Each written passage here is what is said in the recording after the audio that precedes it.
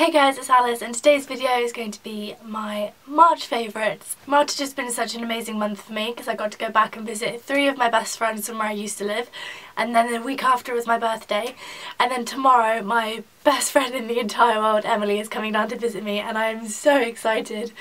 I can't wait to see her. I haven't seen her since Christmas and I miss her so much. So yeah, this is just my favourites of the month and I'm just going to get straight on into it. Okay, so the first one, if you haven't noticed, I am wearing a hat. I don't really wear hats. I've never been a hat person, but I got this from the JD Sport website. It's just a black Nike cap with a little silver swoosh on it. I don't know why, I've just really enjoyed wearing this. Okay. My next favourite is a perfume, and as you guys will know, I like to change up my perfumes every month because I've got quite a few and I need to get my use out of them. So my favourite for this month has been one from River Island called Paris. I don't know how I describe it. It's a lot more mature smelling than all my Hollister ones. All my Hollister ones are quite floral and fruity and summery. Beautiful. Hello! And my next beauty favourite is a mascara, and I ran out of mascara recently so I had to go and get a new one, and I wanted to get one that was cruelty free, so I got this from Gosh, and I've never owned anything from Gosh. This is the Rebel Eyes Long Wear Volume Mascara with Sea Buckthorn. And the wand is just slightly curved. Yeah, rubber.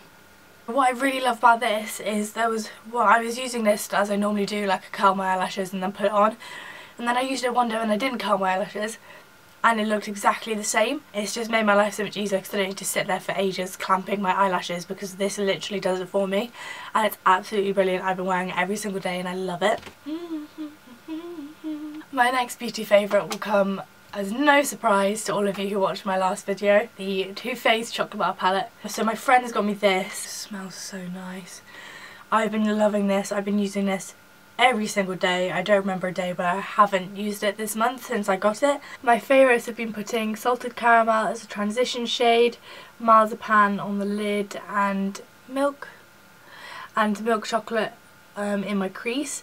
I'm trying to venture out. I haven't really used these ones yet. This highlighter is the best highlighter in the world for inner corner. It's absolutely brilliant. I shouldn't have done that because now I've got to wipe it off. I've absolutely been loving this. I'm so grateful for my friends who got this for me because it's been amazing. I love it so much. Oh! And then I kind of got this about a week ago, so I don't know if I can count it as a beauty favourite, but I'm going to count it anyway.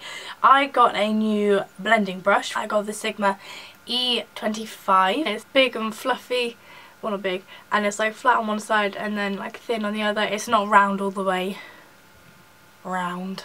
And yeah, I've just been loving this. This has made doing my crease colour so much easier, and yeah, I love it so much. I think that's all for beauty favourites, so on to my next one, which is my book favourite of the month. And I'm quite angry with myself because I've only read 2 books this month, and normally I read about 4 or 5, like a book a week, and I'm really annoyed at myself, but I'm currently reading another book and hopefully I'll finish that by the end of the month. So my favourite book this month has been Clockwork Angel by Cassandra Clare, and this is book 1 of the Infernal Devices trilogy. It's absolutely brilliant. I love it so much. For those of you who don't know, Cassandra Clare has written the Mortal Instruments series, and this is kind of like a prequel to it, set in the 1800s of England. It focuses on the main character, Tessa Gray. Obviously this is the first book, so you meet her. It's really interesting reading this compared to the other Shadowhunter books because these times are so different. The characters act differently, so even like calling someone by their first name is seen as really, not intimate, but you need to know that person really well to do that, and just little things like that reiterates how different the time period was when she arrives here and she meets Shadowhunters. I mean, there's a lot before that, but I don't want to spoil that for you. She's so shocked when she sees a woman fighting in trousers because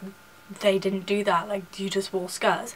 So I love this book. It was absolutely brilliant. I think I rated it 4 out of 5 stars because it's an amazing book, but I didn't immediately want to pick up the second one. I waited like a week to pick up the second one because I was really busy. But yeah, this is an absolutely brilliant book and I really recommend it to anybody who loves Cassandra Clare's books or who just likes YA because her writing is amazing.